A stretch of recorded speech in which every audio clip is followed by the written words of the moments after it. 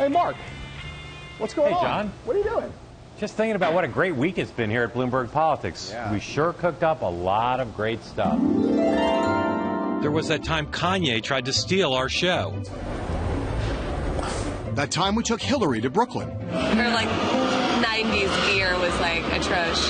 Throw a beanie on her. There you go. That time we asked Alabama Supreme Court Chief Justice Roy Moore about who he hangs out with. I've had many friends who are homosexual. That time we wrote a letter to Lincoln. The birthday we enjoyed celebrating most occurred 6 years ago today. That time we found a new job for Jon Stewart. Things change, but what really matters doesn't. That time we found the director's commentary for the Vox interview with Obama. Sup, millennials? Liam and Jeff here. Woo! That time I almost killed John in the kitchen. Hold still, you big baby.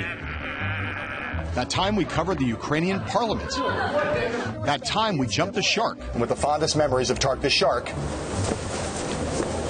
That time we stumped the senator. What's the best place if you're trying to win votes to eat Lebanese food in New Hampshire? What's that place called?